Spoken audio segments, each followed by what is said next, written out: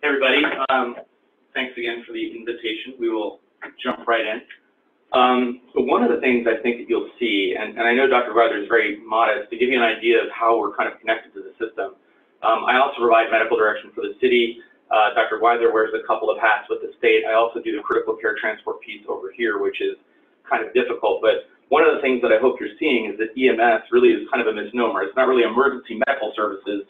What it is really a system of care. So one of the beauties and frustrations of what it is that we deal with every day is, in addition to the social challenges of health, in terms of what to do with patients who don't have access, we also have to deal with the problem of how to get patients into an academic medical center.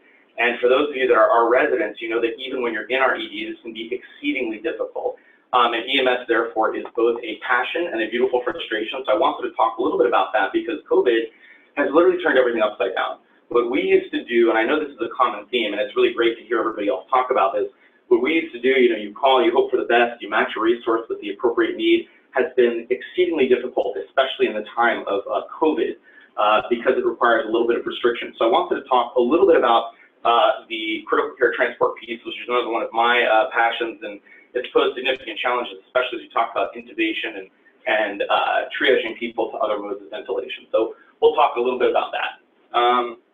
You know, I think critical care transport in the COVID era has a couple things. So first of all, we have to talk about what type of services are we doing. Now, it used to be in the initial sort of rollout of this, we talked about that everybody needed to be intubated because that was the safest thing. We put everybody on HEPA filters. You're in a box that's relatively confined. If you're flying in a helicopter, this is a 407, we have a EC-135 helicopter, which is a small little sports car. We don't recirculate the air. And despite the fact that people think you can open the window and, you know, hang your head outside, it is impossible to recirculate air, especially in an environment where you're aerosolizing. So what was pretty much routine, where we used to take pretty much everything, we have now a couple of restrictions. And it's interesting, you're hearing these debates about, well, what do we transport? And it's very difficult to talk about age. Well, what's really interesting about COVID is that we have now been talking about this for quite some time, meaning that patients that are critically ill, that are on multiple pressors, that are on non-invasive ventilation, we now talk about DNR because, as you might imagine, it is very difficult to orchestrate cardiac arrest management if you're either prone, if you're lying on the side, or if you're receiving multiple pressors on APRV and transport. So we've had to talk about risk benefits now for quite some time, ever since the first COVID transport had actually happened, because we are also interested in making sure that we match the patient population, the right patient at the right time with the right resource. So I totally appreciate what's been going on. I know you heard previous discussions about, well, is it appropriate to bring somebody who may be advanced in age with significant comorbidities who's intubated just because we need an ICU bed? And now that we're exposing additional amount of crew members of people, sometimes that decision is, let's talk about goals of care. Maybe that's hospice. Let's talk about alternative destinations. Or maybe we can't help that patient because it's not in the risk-benefit synthesis. It doesn't represent maybe the most safe option. So in terms of critical care, in terms of what we do non-invasive ventilation, which is high flow. I know Dr. David Gordon will be very pleased to hear that we do APRV, which is another advanced mode of ventilation for our patients that are intubated with COVID. We also provide ECMO cannulation, support for ECMO cannulation, patients that are being transported to a referral center where you have a very young patient. The criteria has been, I think, very strict and limiting, but if you have a very young patient with terrible lungs, we will also transport those patients from hospital A to hospital B, and that requires a fairly heavy lift involving respiratory therapists. We all know that they are not just little adults, except for the fact that we are, and that we put them in the same ambulance and we use a similar team, which is great. Because I'd also put in a plug here for transport medicine.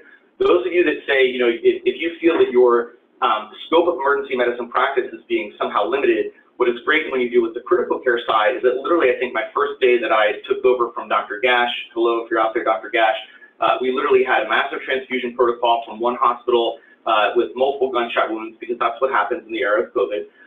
We took the patient from hospital A to hospital B, chest tubes and thoracic decompression. We also deal with pediatrics. We also transport well neonates. So, interestingly enough, the first COVID transport occurred from an airport. So nobody had known what this was going to entail, but I remember very clearly the first COVID transport for our system happened at a remote location, and so we were still kind of figuring this out. We used 2 ambulances instead of 1 one, because those of you engaged in EMS know that ambulances sometimes break down, or in the city, they may catch on fire, one never knows. So our plan was to take one ambulance with the equipment, another one with the crew, because sometimes it's also challenging when you deal with issues of contamination. So we went to the airport to pick up this first patient. This was a patient that was being repatriated from overseas, was in need of advanced ventilatory support, had, I think at one point in time, a vasopressor requirement, and we consulted with infection prevention and made the determination that the risk outweighs the benefits because we wanted to match this patient with an appropriate level of care. So we no longer use 2 trucks because we rapidly found out that ICU beds, COVID is a disease of intensive care availability, especially for the critical care patients. So I think we found out pretty much on hour 2 that this concept of taking 2 trucks to take care of one COVID patient was not at all sustainable. And that also posed further challenges to what it is that we do too. So several specific concerns. We, just for the purposes of our transport program, we can prone, but we do not. We do not prone and transport simply because in order to do this in the middle of a pandemic protocol requires a lot of coordination. Plus there's logistics in terms of how do you provide CPR. Currently we do not provide CPR around, we try not to, for COVID positive patients that are intubated. So a couple of things in terms of dangers of aerosolization. We're also seeing some really interesting physiology. So sometimes with patients that are intubated with COVID pneumonia, and I know Dr. Sanavika talked about this earlier, the amount of driving pressures that you need on the ventilators are excessive. So we encountered actually 2 patients who we were not able to ventilate simply because the flow rate and pressures were so high. We actually had to bring a hospital ventilator and deal with personnel who were trained on a servo rather than the current transport vent that we utilize. So I'm simply making the point that this is one of the reasons why emergency medicine and critical care professionals and pediatricians need to be involved, because putting somebody in an ambulance and matching their needs with the transport capability is, I think, a very complicated decision. So here we were outside of unnamed airport for the purposes of HIPAA and everything else that applies to care within the United States. I've eliminated all sort of, so if you recognize what this airport is, please don't tell me and don't report me. But what was interesting is we were supposed to basically take the person from point A to point B. So customs gets to the airport, and customs actually goes ahead and says, oh, this person was coming from out of state. They look at the aircraft, which was the tail number obscured for the purpose of identification. So poor customs gets out and sees people in spacesuits, and they were like, holy crap, where's the CDC? And I said, the CDC is not coming to this particular airport. Literally 2 minutes later, somebody slaps on the CDC with this cool little light. I was like, oh, look, somebody else wants to participate in EMS. So this first particular transport, we coordinated with Customs and Border Protection, CDC, and a couple of other people. Now, transport logistics are interesting.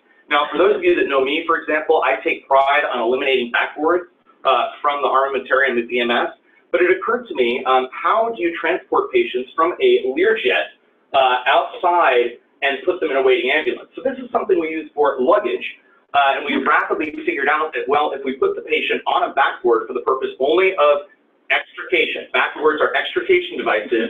We can move them back, and I would be lying if I didn't tell you that one of these members had a very difficult time and may or may not have fallen off of this luggage conveyor belt while trying to maintain the bag valve mask and the tube clamps while we're transitioning this patient to the ambulance. So literally COVID is something that is it is uncharted territory, because this patient did not go through the normal sort of transport apparatus. So again, I mention this just to say that there are a lot of sort of nuances, especially with respect to transport. So in terms of making this successful, we really need to collaborate with a lot of our other, talking with area hospitals, maintaining availability. One of the great things about COVID is that it has been a catalyst. So where your intensive care agencies did not previously collaborate, now we have conference calls, as those of you may know who participate on them every day, every hour, every half hour, about what is the ICU availability, how do we transport patients in between different ICUs. And I think we have a much better situational awareness, at least with respect in our system, about how to utilize those resources, because ICU beds are certainly at a premium.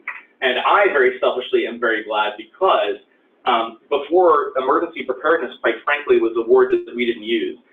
We used to drill maybe twice a year. That was the requirement. But the amount of times people were in seats actually talking about critical care transport of any volume, like if you needed to move, let's say, 20 people at any given time, and it would oversaturate the current demands, how do we have a drill and how do we get people together? Well, COVID has certainly brought people to the table because now we have drills all the time. We recently conducted a tabletop exercise with all area hospitals about what would happen if we had a critical care surge. So, you know, there's a saying in emergency preparedness is don't let any disaster go unutilized. And I really hope that we don't lose those lessons, because what I have seen, at least in my experience, COVID has broken down the barriers, and I think we're now communicating with a lot of other agencies in hospitals that we wouldn't have done as routinely previously. So, good stuff. I think Dr. Weiser mentioned some things in terms of policies, and one of the things I would recommend is that if you are in a position of leadership within your hospital, try to, at least in the back of your head, think about how your policy would impact the system. In our hospital, for example, forget about just one hospital's offload policies. We, I think, have, about a dozen different policies for the various different units here. So it is extremely important to think about patients holistically, because offload is a problem that we all need to wrap our heads around. There's also ramifications in terms of when patients get sick and actually when staff get sick, and how do you deal with that. So that's just a broad overview of some critical care transport considerations. I think Dr. Weiser had very well illustrated the issue of how EMS is basically a broader sort of conception of resources. We talk about how to match patients from the 911 center to various resources, which may not even be a transport unit, may not even be a hospital.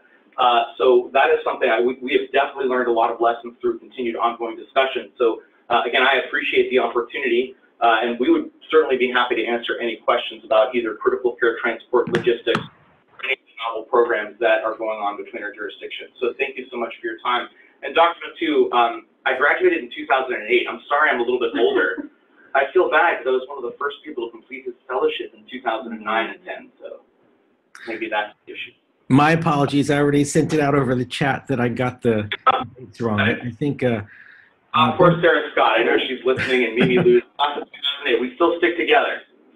Absolutely. Stronger together hashtag. What if that's All right. So Ben Ben and Jenny, thank you very much. Jenny, if you have Ben's lithium, you can give it to him now. We do have a few minutes for questions, if there's any questions out there. So, there was what's happening in other counties in Maryland with EMS? So there's a bunch of, if they want to know about one specific county, it would probably be a little bit helpful to know that answer. But Baltimore County, for example, is really just focusing on PPE for the providers. The rate of PUI transport, since I work with the county too, seems to be similar to what we're seeing in the city. Their offload times are a little bit quicker than they are in the city, even at some of our neighboring hospitals. The majority of the time, the nice thing is, we have Friday meetings now with kind of the central corridor, like the 95 corridor of Maryland. So PG, Montgomery, Baltimore City, Baltimore County, Montgomery thrown in there, Anne Arundel, and all the medical directors sit on our computers and chat about what they're seeing in their jurisdictions to reflect it. So a lot of our thoughts are the same behind that. So we've brought up how to decrease aerosolization during bagging, and one interesting thing that came up out of a case that was out of Anne Arundel County is we found out that in the 911 dispatch cards, they were still recommending mouth-to-mouth ventilation under certain circumstances when they hit one particular card. And that's probably not a good idea anymore anyway, but especially in the setting of doing mouth-to-mouth on COVID patients. And it turns out that the medical chain wants them to change that. It has to actually come as a directive from the state, and it became actually a much bigger issue that we were able to solve. But it was probably happening in the other jurisdictions too. It just never became a QA case. You know, I just wanted to briefly respond to some of the issues of the convention center. So there's a lot of things that are going on the county level in terms of utilization of pandemic protocols. I have to give a shout out to our state agency, who I think has been rather nimble. Previously in Maryland, it would have taken years to enact a protocol that deals with telephone triage. And right now, I think because of the pandemic operations, we have the ability to look outside of the proverbial box and do its best with patients. Now, with respect to the convention center was incepted because we thought there was going to be a huge surge of patients that were rather sick but not requiring ICU. Now, we can debate about how this evolves, but currently the National Guard, has contracted with other sort of hospitals to create a center for convalescing patients. So to be very clear, the convention center is for patients that are being discharged with a very low to minimal oxygen requirement. So the beds are still there. The interesting thing is that if you look at our hospital capacity, at least with the medical system, our med-surg beds are open. So I don't want to use that as an encouragement to incentivize everyone, but it means that the medicine services are literally saying, well, what am I going to do? And they're sitting there having to escalate admissions to IMC or ICU, meaning that there's a lot of capacity. So we have seen, I think it's fair to say, a underutilization of that convention center. It was never stood up to sort of receive ambulances. It was never stood up to receive patients that were undifferentiated from EMS. The great thing about COVID is that we are now in discussions about whether we demobilize that center or we actually shift its purpose, and that's through an ongoing discussion with state stakeholders and also stakeholders at the medical center level. So the beds are still there. It's the fact that the hospitals currently, from a system perspective, have capacity for med-surg beds. All right. Well, great. Well, once again, my thanks to Ben and Jenny, and stick around. I'm sure there might be some other questions that come up.